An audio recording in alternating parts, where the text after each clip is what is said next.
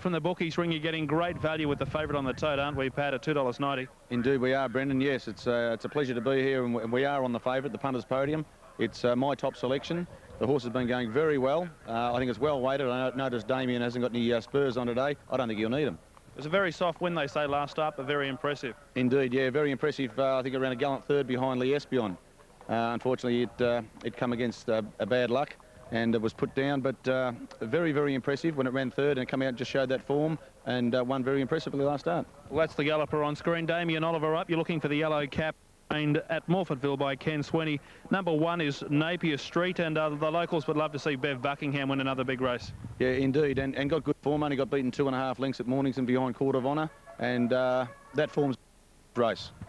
Well, the top weight is currently showing at $7.90, and that is overs on what the bookies are offering on the track. Same for King's Landing at $2.90. Siri Nelg at $10 is well overs on its current quote in the ring. Do you give it a chance at all in the race, Pat? I do indeed, Brendan. Yeah, I think it's got a great chance, and we all know how Peter Mertens rides. He rides very, very well indeed. It's drawn a good alley, drawn 4. And we all know that the horses put up very good performances, and I think he'll put up one again today. I don't know if our camera guys upstairs can help us. We need a shot of Free Beer, the horse leading them out. Twice a winner of this great race, the Liquor for Less Launceston Cup. What a great winner, Free Beer in a Liquor for Less race. Yeah, indeed. Unfortunately, Free Beer broke down about a week ago, unfortunately for Gary White. And this horse would have given the race another shake today had it not broke down. But enough to see the horse here on track, and yeah, it looks in fine fettle. Unfortunately, just not. 2 lightweight chances. Number 12, Floodlight, sold last year for $200, has won its last 5. Can it crack the big time today? Well, you know what $200 buys do, Brendan. They just keep on winning, don't they? It's won its last 3. Obviously, it's got to be a great chance. It's drawn 8. Dean Larson rides. Very good. It's a tough race. Job of filling in for Pete Gilligan with the Phantom call on the radio here this morning, and I tipped Rococo, which is a very dour type, and they say it's the type of horse that'll be well suited by the 2600. Yeah, indeed. It ran a half head behind the horse we just spoke about, Floodlight, last start. It's got some sort of hope. It's drawn 11. It's probably got the job ahead of it. I'd probably tip Delgado Boy in front of it, the 8. So what are your, in conclusion, your top selections for BetBusters? Well, my top selections are tipping for BetBusters for the first time, actually. 2, 1, 3 and 8. Cup here. I think if they box the trifecta, they go close to getting the cash. I know the Mounting Yard Mail's come up with 2, 1, 13 and number 8, and I'm hoping Rococo can give me a collect today. How's business going? Yeah, hopefully. With the TAB down here, and we want to put it into every pub, club and TAB.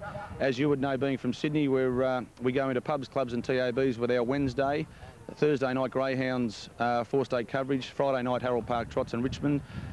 We cover most races, Melbourne, Sydney, Brisbane, Adelaide, Perth and Toowoomba of a Saturday racing. You should have BetBusters in your outlet. You've got to give your punters every chance of winning. And you've had a great run today with the winners too, haven't you? Indeed, yeah. We've backed a few winners, and Peter Ellis, he's found a few winners on top, as our Sydney man has. And the punters podium, as you know, I'm running one here, and we've had $2,000 on King's Landing. Well, let's hope the King gets hope and does land. Thanks for that, Pat. Yeah, been a pleasure, Brennan. Pat O'Shea there, not the Pat O'Shea, the Toowoomba race caller, but Pat O'Shea.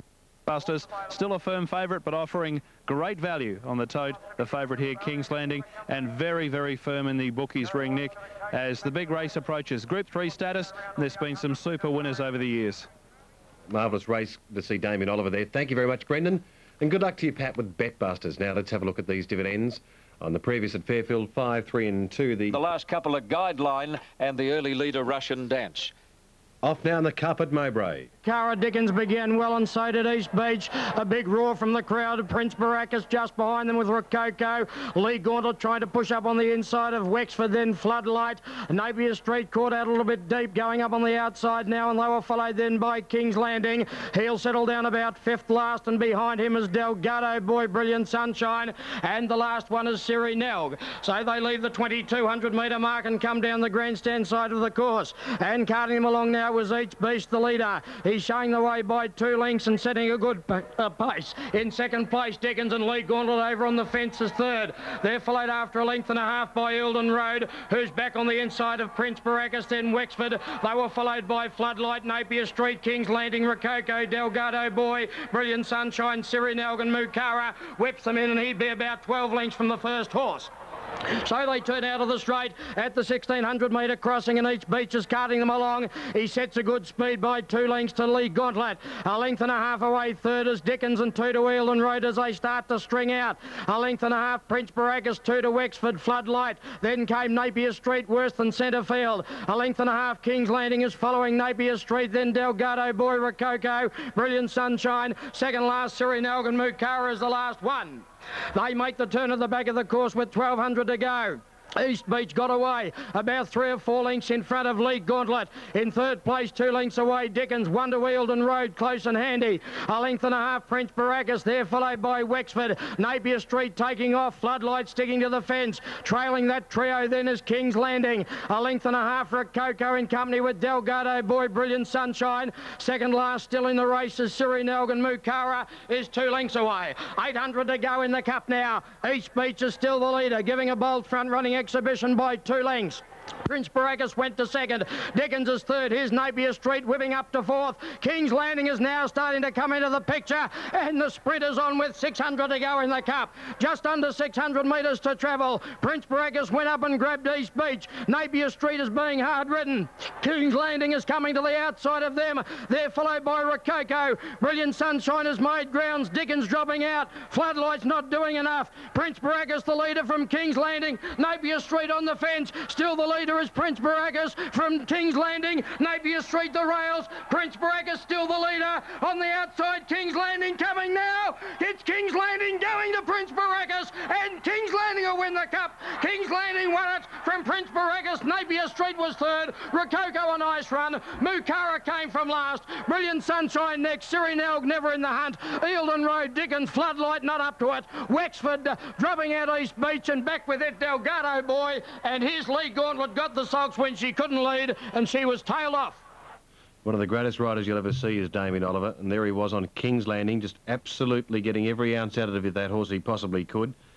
He had nothing left, that horse, King's Landing, and Damien just knew where the line was and got him home just in front of Prince Baracus and Napier Street. The trifecta will be okay after race 7 at Mowbray. Race 8 at Seymour, 580 developments, Swiftly Slipper at 14,170.